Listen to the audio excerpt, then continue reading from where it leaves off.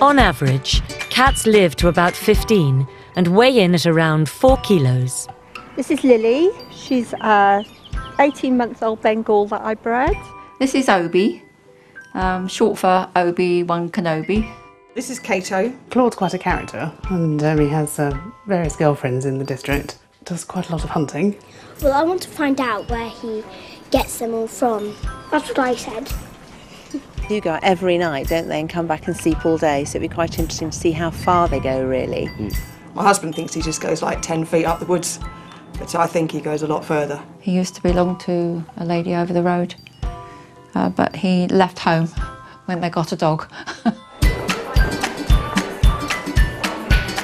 Everyone's gathered in the village hall to meet the scientists and find out more about what the study will involve.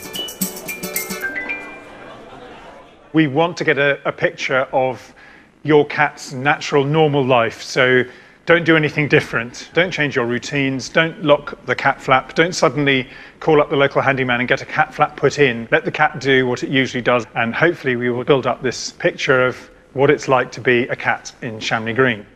I'll now hand over to Alan, who is the technical expert, among many other things. So what we've come up with... Alan Wilson's task is to devise a new way to track the cats.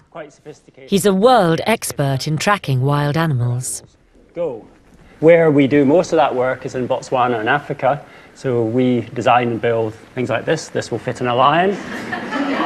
This will fit on a cheetah or an African wild dog.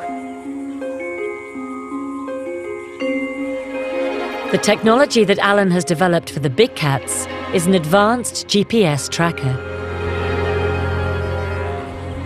It tracks the animal's position, speed, and how fast they're accelerating step by step.